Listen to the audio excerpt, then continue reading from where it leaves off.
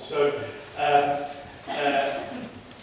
the advice is as follows, and I'll just read the advice out. So the statements about the Hoylake Golf Resort in the Strategic Regeneration Framework are already a matter of public record and align with the Council's aspirations to support the Hoylake Golf Resort by signing of the development agreement.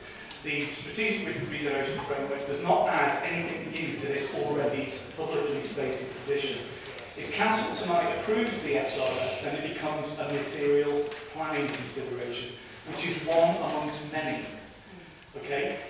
Thirdly, in terms of a planning application being submitted for the Hoylake Golf Resort, the starting position would remain the statutory land use plan, being the unitary development plan, and as the Hoylake Golf Resort would represent a departure from the UDP policy, the applicant would have to demonstrate very special circumstances as to why the development should be granted permission.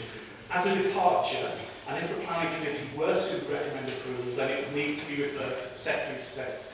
And the officers remind me that they've covered this position in every committee report to members on this issue. The approval of the SRF as a material planning consideration, and this is the important bit, does not change this position or fetter any future planning committee decisions. And therefore, in the light of these arguments, the head of planning therefore feels there is no need to refer this matter back to Cabinet for further consideration. So my summary of that advice is it becomes, the SRF becomes just another material planning consideration alongside possibly a whole plethora of others. And it is entirely up to the planning committee the weight it chooses to give to this document or anything else. It does not fetter the ability of the planning committee, and I trust the members of the planning committee to use their wise judgments to make to come to a view about this document or anything else that forms a material planning consideration. So for those reasons, Madam Mayor, my recommendation to Council is that we vote against the amendment and we accept the SRF. Thank you, Madam Mayor. Thank you. Now, the seconders, do they want the opportunity to formally? What about yourself, Councillor Mitchell? Do you want to? Just a few words, Madam Mayor, if I may. I know it's at the busy agenda this evening. I think I'm the last member of this authority that actually did the unitary development plan for this authority. I can't remember any of the members that were working. It's behind you. Well, I apologise because of the anger. I'm looking forward. But they will know, as I do, that it's a long, laborious process for over 3 months. We spent nearly every evening in this town hall going through that. The one thing that came out of it at the end was that it was decision by all parties and open and transparent. And that's the most important thing of all, that it's open and transparent. Once you start looking into the way the process works, and my colleague Stuart was very eloquent in the way he explained it to everybody. I know there's a lot of blank faces with some of the language that we used, but it was eloquently explained how the process worked. And that's why we came up with the amendment that we did. I understand the reasons that the leaders put forward in wanting to move the way that it does, but I think to be open and transparent, we should support it. Thank you. Okay, so we now need to move to the voting on this. I'm going to go through the amendment as proposed by Councillor Seacombe, seconded by Councillor Mitchell. All those in favour of the amendment, please show.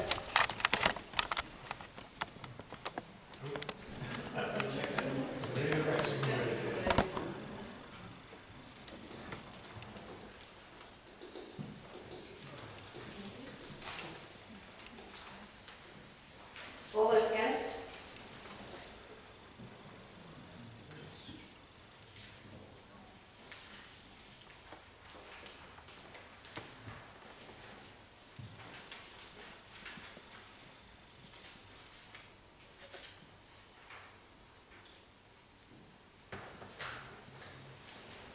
Any abstentions? One abstention.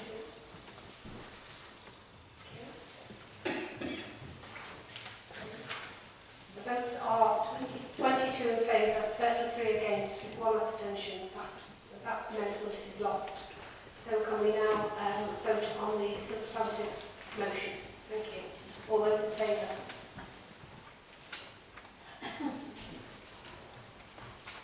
Thank you. All those against?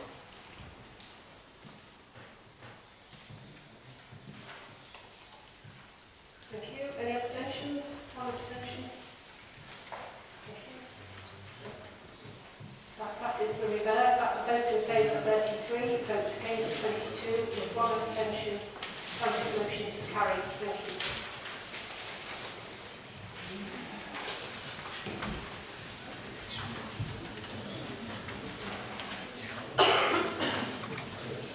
Okay, we're now moving on to item C on pages 161, 166 of the agenda. The independent annual members' allowances, 17th July, members' allowance scheme.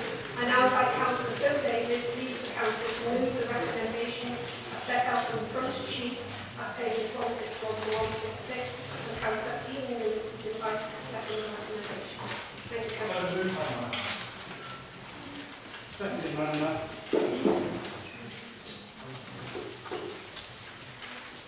All those in favour?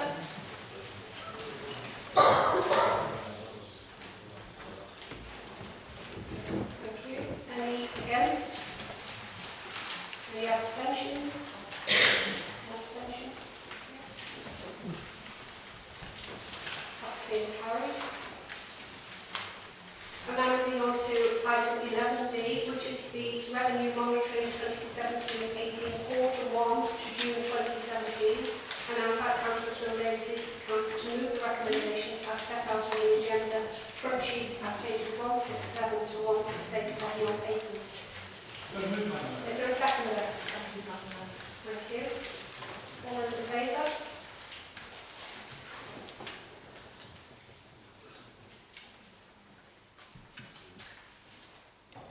Thank you. Any against? Any abstentions? One abstention. Thank you. I'm now moving to, that's carried, I'm now moving to item 11E, Capital Monitoring 2017-18 Quarter 1 to June. And now invite Councillor Phil Davies, Leader of the Council, to move the recommendation as set out at pages 171 to 182 of the papers. Thank you. Is that seconded? Thank you, Councillor Davies. All those in favour?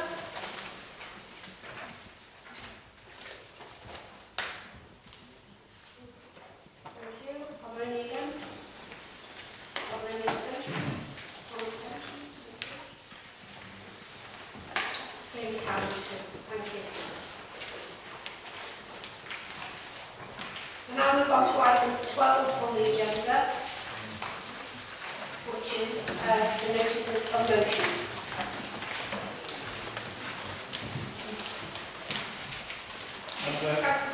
Could I seek some clarity from the head of law? Clearly, we are disappointed that the allowance motion, particularly the one that one kicked over the river Mersey. However, the Constitution, page 158, says, in the case of the notice of motion being referred to the lead cabinet or the committee of the council that so declared, the standards and constitutional oversight committee shall determine the procedure the House shall be dealt with. Could somebody give me some indication on how that will be dealt with in the Liverpool City region? Not even the members of Wirral debating an issue that affects Wirral. That's one question. The second question, Madam Mayor, is regarding the new ferry debate. Well, we're not opposed to the ferry debate. In fact, I only bring this up because last year, when I tried to move the debate from Gate to Court, the Leader of the Council invented 600 and said we couldn't debate it. We did. And the head of the law, actually agreed with you, and we didn't debate it. We had to leave it to the next time round. And yet, Madam Mayor, we see tonight that the debate that was debated 3 months ago is being allowed to be debated again tonight. Some consistency is required. We're not objecting to new ferry debating. Just looking for some consistency on that.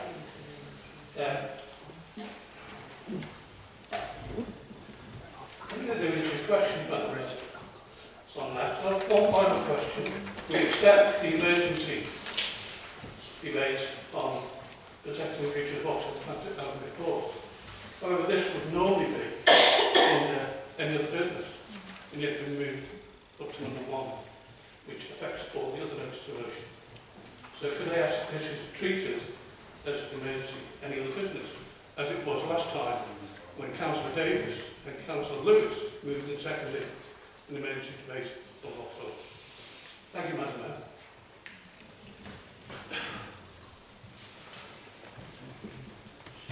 Thank you, Mayor. There are 3 points there, Quoting. The first is in respect of the Mayor's decision to refer motions or other notices of motions to committees and other bodies. And Council may wish to note that in this case it was referred to 2 bodies. The Council's own scrutiny body, but also then, because it was considered to be an issue that affected the whole of the City region, to the joint scrutiny committee for the City region. So that was the decision of the Mayor. In respect of the motion on new ferries and the question raised as to whether this was requesting Council to, in effect, rescind the previous decision made within the previous 6 months, the Council and I had an exchange and I gave a full and formal response, which was, in essence, it did not seek to rescind the previous decision, but actually moved on to another item. That was our opinion at the time and discussed fully with the Mayor. The last, in respect of whether this item should have gone to what you call any other urgent business at the end of the agenda, there were 2 comments. One is personal, which in local government there's no such thing as any other business. It doesn't belong on any agenda. Because to provide for public access, there should be something on the agenda. The exception is when the chair of the committee, or in this case the mayor of the council, considers that something is urgent. If it's urgent, it can be brought before the meeting. The reason for that is stated by the chair of any meeting, as it goes in the minutes. And of course it is within the gift of the chair of any meeting to move where something should be considered on the agenda. And in this case, given the urgency involved and the implications of the guillotine further on, this was considered to be the most appropriate place, and that's the decision of the mayor and vice mayor. Thank you, Madam. Can I just speak a little bit of the head of law said the Wirral well made was referred to the council scrutiny committee and then referred to the City region. On the board paper, it says refer to the City region combined authority scrutiny committee. It makes no mention of a scrutiny committee here at Wirral. So I'm a little bit confused by that. And regarding New Ferry, it says the decision of preceding resolution, page 166, section 17. No decision of the council, including decisions taken by committee or panel of delegated powers, may be reconsidered by the council on notice of motion within 6 months of date of the earlier decision, unless the notice of motion, understanding order 7, is signed by 17 members of the council. I've seen no papers, I've seen no signatures from 17 members of the council. So I'm still a little confused as to how that's been allowed. If I may, if the matter is not referred to both bodies on the order paper, our apologies, certainly the mayor will confirm her decision earlier today, and on the second item, referring my response. Okay, thank you. We're going to move on now to notice of motion and the emergency motion, which we have before us. Everybody should have a copy of that motion, which was placed at your desk before you sat down. And this is the emergency motion on the future of the Vauxhall County Advertising Report. Can I have a formal move and second, please? Thank you. Councillor Davis, you have 5 minutes. Yeah, I won't be 5 minutes. I think I felt that this was important enough to propose as an emergency motion as an item. Thank you to the interim head of law for clearing up the legal position. I think that's a really helpful piece of advice. So this is really just making a statement really about the very concerning news that we heard yesterday. I heard it on the BBC about the PSA group, the new owners of Vauxhall Motors, announcing that they intend to shed 400 jobs at the Ellesmere Port plant by the end of this year. We've obviously debated Vauxhalls many times in this chamber before, but I think hopefully this will be supported by all sides of the House. You know, it's stating the blinding will obvious to say that these jobs are absolutely essential and critical for our economy here in Wirral, and I would argue in the wider region, both Liverpool City region and Cheshire and Ellesmere Port. And really this motion, Madam Mayor, is asking Council to agree to take all appropriate action, and we're still finding more information about the implications of the announcement, but take all appropriate steps to ensure that we play our part as a local authority in making sure those jobs are protected and secured, and the plant at Ellesmere Port remains in place, because you know, it's such a crucial kind of economic asset for the local area. So what that form of action will take, I'm happy to bring further reports back to Council. It may involve lobbying governments, the company, working with our colleagues in Cheshire West and Chester, because I know they have obviously a concern about this. But I am very concerned about the news yesterday. I know that they're saying that these redundancies will be voluntary, but to take 400 jobs out of a factory like Ellesmere Port is really worrying, and I think we need to be vigilant and use whatever influence and clout we have to join with others, those other partners I've mentioned, to make sure this plant remains a viable factory for those key jobs that many of our residents rely on for their livelihoods. So that's the purpose of the motion. I hope the Council will support it. Thank you, Madam. Okay, anybody? Yes, Yeah, thank you, Madam Mayor. My group will be delighted to support this in any way we possibly can. Going back to previous governments, the now leader of our particular party, when he was Secretary of State for Business, spent an awful lot of time travelling around the world supporting this company and making sure that they actually were the company or the plant that actually built the last new vehicle that they produced. We are really concerned about the proposals that are being put forward by this PSA group, given that they are two companies that are well known in Europe for building vehicles of their own particular model. I am absolutely certain, I'm sure, my neighbours, and I would say that readily because I live I think I live the closest to Vauxhall's plant, as it is. I live right by Junction 5 on the motorway. 5 of my neighbours have been knocking on my door telling me the fears and the worries they've got. They've been working there for an awful long time, and they honestly believe that this is the thin end of the wedge. 2 of them actually stated to me, and they're only young chaps with young families, that they believe in 5 years' time there won't be a business deal. That's how much it's scaring the people locally that they use it. And we will do anything we possibly can to support you. We will go to London, we will support you writing letters to whoever you want to do to make sure that we contain it and keep it into our locality. Thank you, Madam. Thank you. Councillor Atkinson. Thank you, Madam. Obviously, the news from Vauxhall is clearly a great concern for many of our residents who are employed by Vauxhall, and as the leader of the council stated, the wider economy of Wirral. The reduction of sales in Extra was known to be down by 2.6% to the end of August across Europe, and it's been known prior to this weekend's announcement.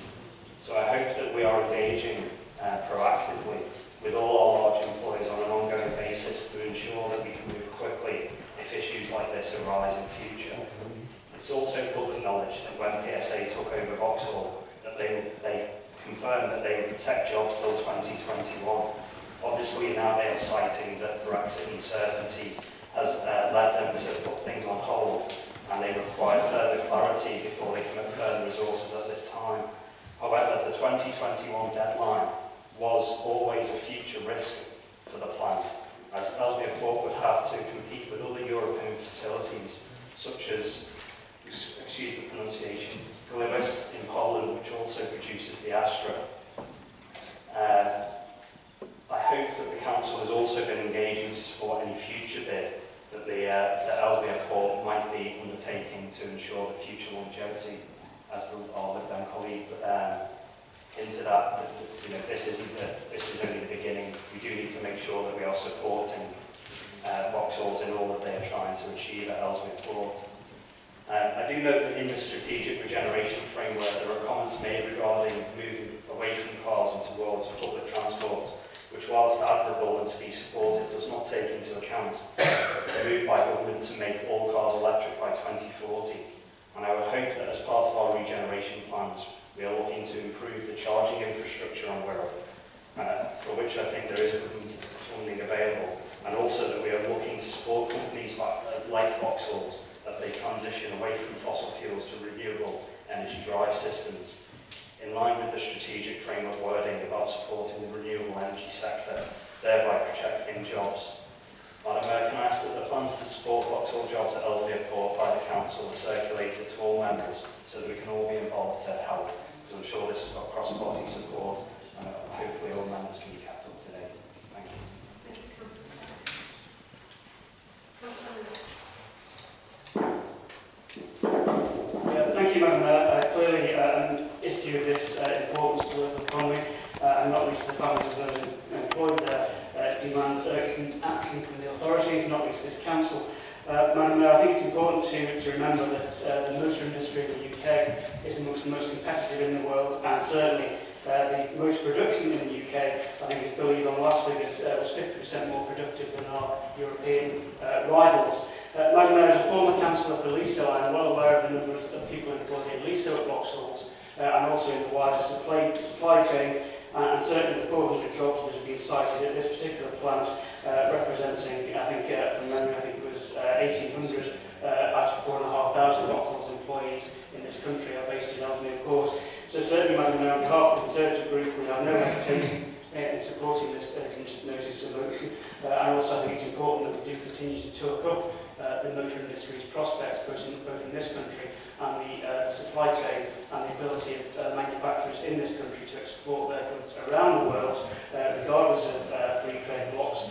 But also, I think, particularly to note, last year, 1.7 million cars came off the production line in the UK, aided in no small way by the dedication of the workforce at Vauxhall, which I believe was a 42-year record, Madam Mayor. So certainly, as I say, on behalf of the Conservative Group, we have no hesitation in supporting this notice of motion.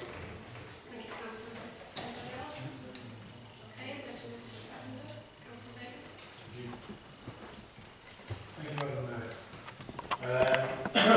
Obviously, having had 32 years at Vauxhall Moses, I have a great feel for the place and a great feel for the people that work there. And it was a shock when this news came out last night. So I was talking to some people from Vauxhall only last week. There has been rumours around. I don't think at this present moment in time, I did say this to the leader, the announcement that we've got today has been pressed out by the press, which went before the staff at Vauxhall were asked to be told. So I think that in the first instance is appalling that systems do exist. However, I would say that the support from this council tonight and what I've heard is very gratifying, and I think that the people who are waiting on these jobs we'll have to just wait and see what is behind the loss of someone to say 400 jobs out of the 1,400 jobs, out of the 1,800 jobs must go. It could be, and I say it could be, that I've been in this position many a time. Anyone in Vauxhall know how they do work. And one of the things is we did have at one time 12,000 employees in Vauxhall working there. and that is down to, as I say, 1,800 now. That's down to automation, that's down to moving forward with the times. And the next models will be announced in the next 12 months. So it's important, in some ways, if Vauxhall have got to trim and do that to retain the rest of the 1,400 jobs, then that's the sort of thing that we really need to have the proper information about before we start making any decisions on what we're going to do, what we're not going to do. Because I'm sure those people in Vauxhall at this present moment will be totally apprehensive and wondering what is happening. Trade unions and all have been informed today. Everyone's been informed. So I suggest that we just wait till tomorrow morning, find out what's happening, and then put the weight behind it for this council. Thank you, Madam Mayor. Yeah, just very briefly, Madam Mayor, I'd like to thank members from all sides of the Chamber for their support.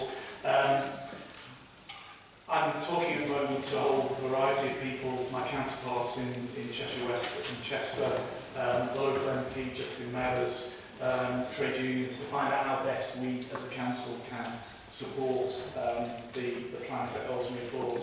I take on board all the points that colleagues made, and will undertake to keep in touch with the other party leaders to make sure clearly that whatever we do on the united front, which I think is a sensible way to proceed. So happy to give that commitment. Thank you, Madam. Thank you. Okay, we're going to move to the vote now. So all those in favour of the motion moved by Councillor Bill Davis, please show.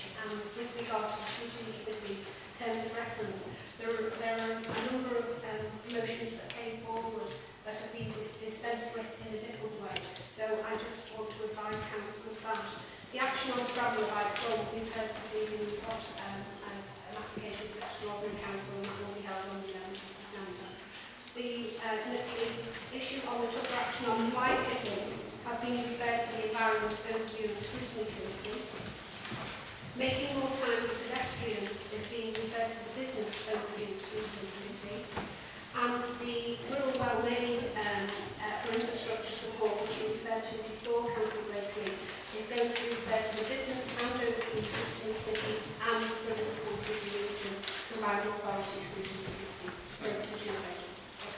So I hope that clarifies issues with regard to other matters that were before Council. Okay, we're going to move on now to the first debate proper of the evening, which is the Tired campaign. May I have a proposal and second, please? So moved. Thank you. Seconded, Madam. Thank you. Councillor Lewis. Can I invite Councillor Davis to make the motion? Yeah, thank you, Madam Mayor.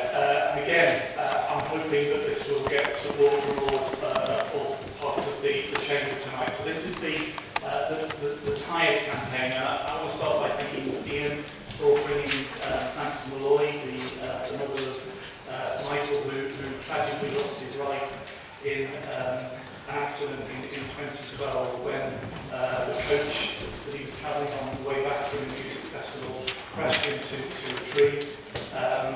Two other people were sadly lost their lives as well.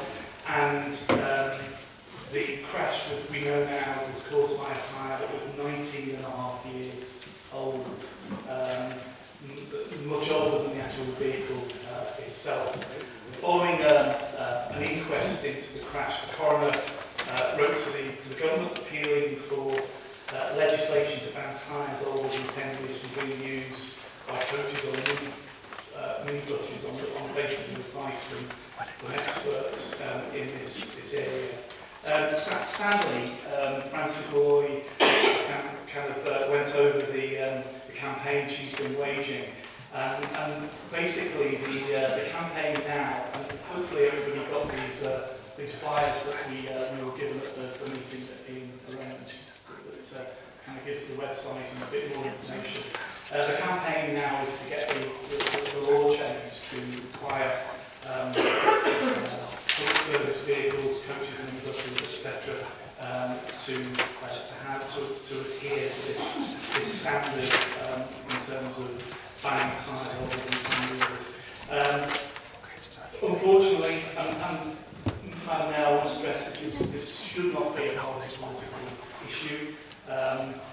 Unfortunately, Frances, up until she met with us, was, I think, struggling to get government support for this campaign. I know that Ian and Leslie, who were at the meeting, do fully support the campaign. I believe your group does, but I think her plea really was for us to go back and make sure our respective parties were on board with this campaign. I know and I'm pleased that Jeremy Corbyn has come out publicly and said that the Labour Party supports this campaign. I know Frances was going to all the party conferences in an effort to get support from a wide political spectrum of particularly members of Parliament. I'm aware that Maria Eagle MP is due to move a motion shortly in Parliament around this, but clearly it will need government support if it is going to succeed. And obviously Frances, in common with many other local authorities,